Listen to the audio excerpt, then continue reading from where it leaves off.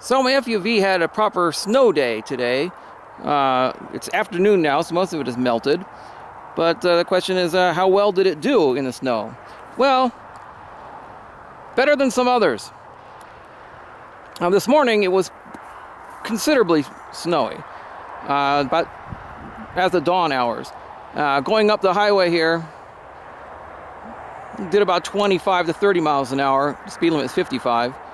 And I don't have snow tires yet, so there was a little bit of sliding around a little bit, but there was one vehicle in front of me, one vehicle behind, and we were all doing about 25 to 30 miles an hour, other than the sheriff that came by barreling at 50 miles an hour like a maniac.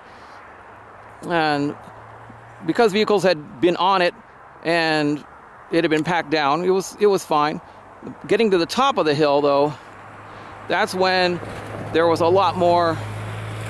The snow gets a lot heavier in the altitude, and up where I work up there was about 5 to 6 inches of snow on the ground. And once I get off the highway, that was when it got interesting. There's a little S-bend into the parking lot at work, and there were tracks I could get in, but the middle portion was actually higher than the bottom of the nose of the FUV. So there was actually snow got packed into here. So you wouldn't want to drive too long with that, because then you'd overheat the battery. But I got down through that S-bend, and then where I park is, well, nobody had driven on it yet. So that was about 5 to 6 inches of virgin snow.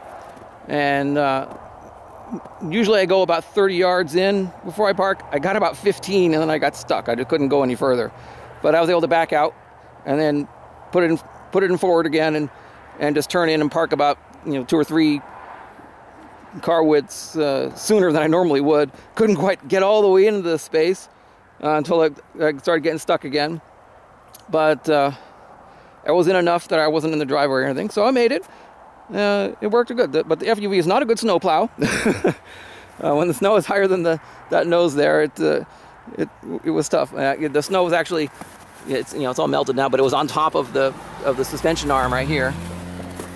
It was actually on top of the arm, of this arm here, and the snow where I was parked was about up to here, above the mud flap there. So it was a little tricky, but it made it. So like I say, could have been a lot worse. Where'd it go? Right there. So, yeah. 3 wheels was better than 4 in that case. So, yeah, I'm quite pleased with that.